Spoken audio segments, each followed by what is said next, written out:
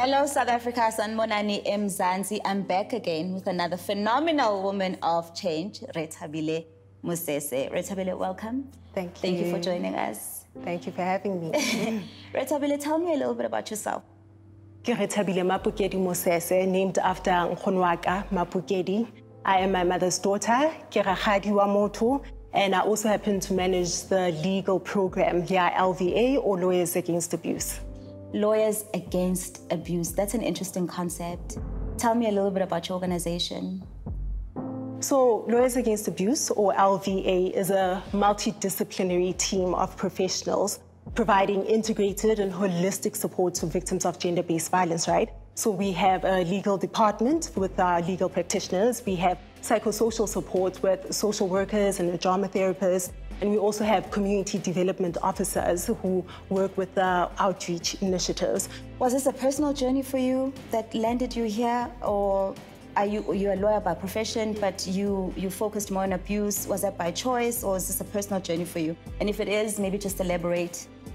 What really drew me to LVA is the integrated approach, right? Because justice for a survivor is not necessarily a conviction. Justice could be emotional healing. It comes in different forms. And I think LVA allows for that platform for Motuyena of what it means, to receive justice. So it's about the integrated approach, and it's making sure that the law on paper and the lived realities coincide. So I think that's what drew me to LVA. In your view, in simple terms, what is gender-based violence? For me, I've always understood gender-based violence to be an abuse of power, in simple terms, an abuse of toxic masculine power. I think you put it perfectly. It is that abuse of power, right? And it is any type of violence that you are more vulnerable to because of your gender. Oftentimes we think violence is in the beating, right? Is in the rape, right? But there's violence in the in the picking you up at work to control your movement, in the belittling, so there's a broad spectrum of what it is. One of the things that have always been so frustrating for me is that gender-based violence seems to be a simple yet complex matter. But often in our society, women don't even know or understand that your husband can rape you, that your boyfriend can rape you. And it's always been a mind boggle for me as to what it is about GBV that we are not getting right in terms of getting justice. We realize, well, in South Africa, we have great legislation, right? But it's on paper. There's a gap between what's on paper and women's lived realities, right? And so LVA tries to bridge this gap. And so we provide holistic legal and psychosocial support services to victims of gender-based violence. And so that's responding to the individual after something has happened, right? But we also understand what this individual needs to enter into a legal system that works. So to ensure that there's meaningful access to the criminal justice system, we also do some systematic work in trying to strengthen the criminal justice system, right? Strengthen how the very laws that look on paper are implemented. How important is closure for victims? Is it a conviction? So Lynn, this was part of my journey go LVA. As a legal practitioner, you think victory is in the conviction, it's in the sentencing, it's in getting the final protection order. But I've come to learn it's different things, right? Lawyers Against Abuse, as mentioned previously, we have the drama therapist, the social worker, and the legal team, right? And oftentimes people will come and just want legal assistance. Years later, come back and seek the emotional support. Or if people say, I was raped as a child, I merely need this type of support. I think closure means different things to different people. It's a personal experience, similar to trauma, and I want to amplify this, or there is no one way to respond to trauma, right? Anything you feel, anything you do, that's the correct thing. Sometimes you might forget details, other times you become hypervigilant. There's a broad spectrum. It is your story, and nobody else can tell you what it's meant to look like.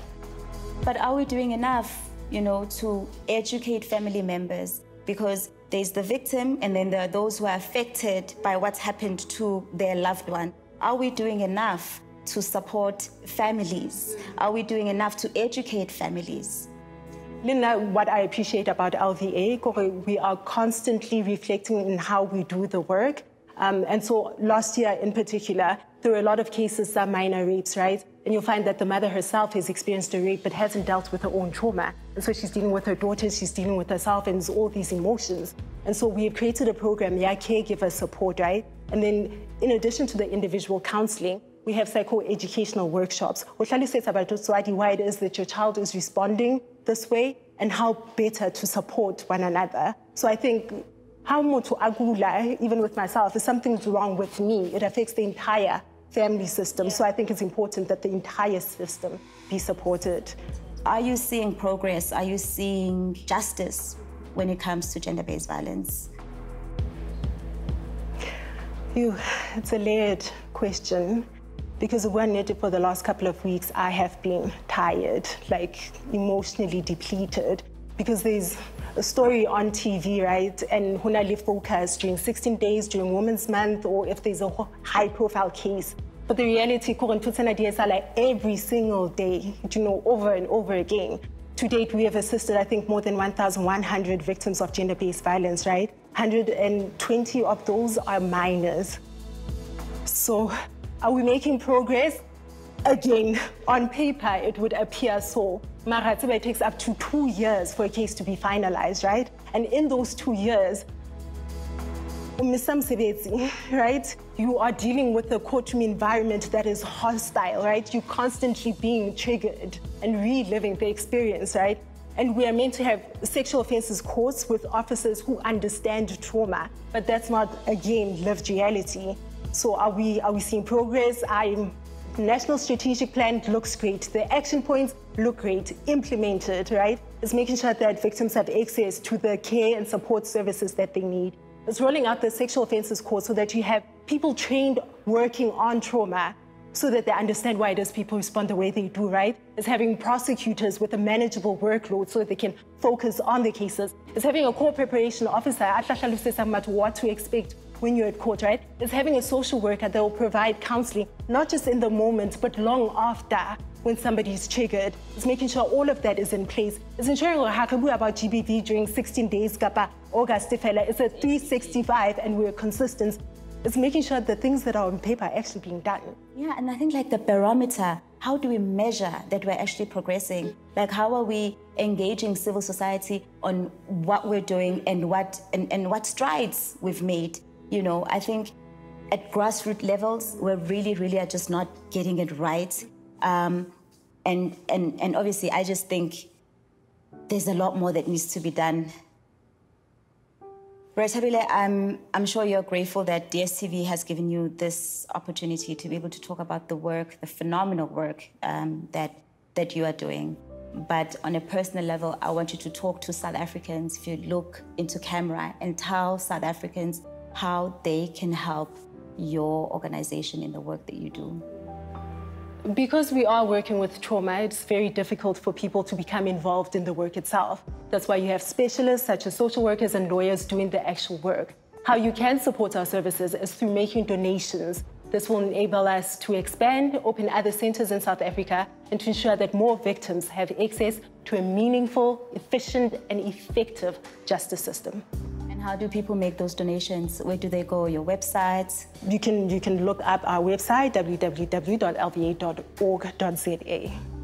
Rethabile, thank you so much for your time. Thank you for not just talking the talk, but being the change that you want to see in the world. My prayer is that you continue in the beautiful and phenomenal work that you're doing, and that in the future we really get to see a better and progressive and positive society in South Africa. Thank you. Thank you for having me. Thank you.